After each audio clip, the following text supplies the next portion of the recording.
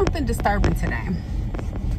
It was an advertisement for Body Sculpting, and I don't even remember what it was, but it was like, it basically had broke down to like $50 a session. And I was like, why would anybody be charging $50 a session for body contouring? First of all, if you're doing it effectively, you need a minimum of 30 to 45 minutes to perform it. And when I did the math, that would work out to be like less than $1 and some change per session.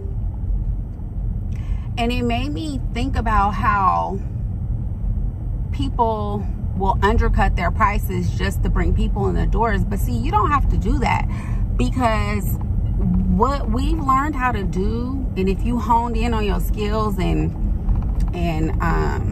practice, you know that you can do some really amazing things with this whole industry.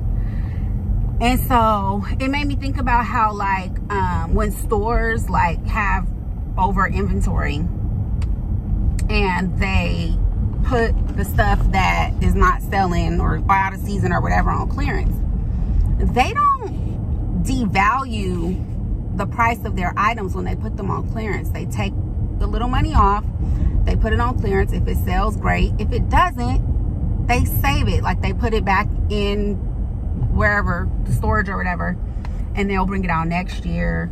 And as time goes on, if the product doesn't sell, then yeah, it does go all the way down. But what we have is special. We have the ability to help people lose weight. We have the ability to help people with areas that they don't like on their body, non-surgically at that. And for the amount of money that you're supposed to charge, we got a pretty good thing going on. So I know we're like all new to this whole body contouring thing. Well, I'm not new to it, because I knew about it years ago from being in a different country. But what we have here right now in the States, and because it's new, is being dragged because people are so desperate to get people in the doors. Look, babe, you don't have to change your prices. You don't have to minimize your work just to get people in the door. And I'm not a business person. I'm not a business professional. I never had my own business, so I don't really know how it go. But I know you're not supposed to do that. Listen, I know it's doctors out here, okay, charging $5,000, $10,000, $15,000, $25,000, right? Do you think when nobody books a surgery with those doctors, they go and say, I'm gonna drop my $5,000 surgery down to $1,000? No, absolutely not. It's impossible for a doctor to operate on anything for $1,000. That's number one. And number two, he knows that his time, his craft, his skill, and what he's offering is worth more than $1,000. All you have to do is wait.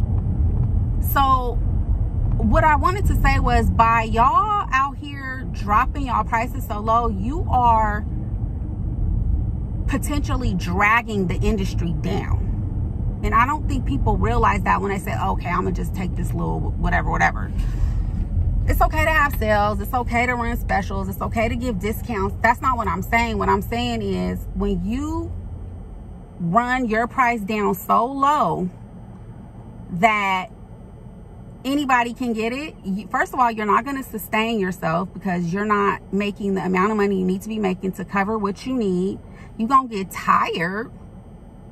And are you even doing it effectively, is my question. How do you spend $2,500, some people spend more, on a course, and then turn around and charge barely anything to make your money back? Like, it's like hustling backwards. Like, it doesn't make sense to me. So if you agree with me, like, let me know. And if you don't agree with me, let me know why you don't agree with that. Like, I just think sometimes when people are in a position where they are desperate or they need money, they cut themselves shorter, when if you would have just been patient or developed more on your skill, at the end of the day, you'll make more, because now you're more educated, you know what you're doing,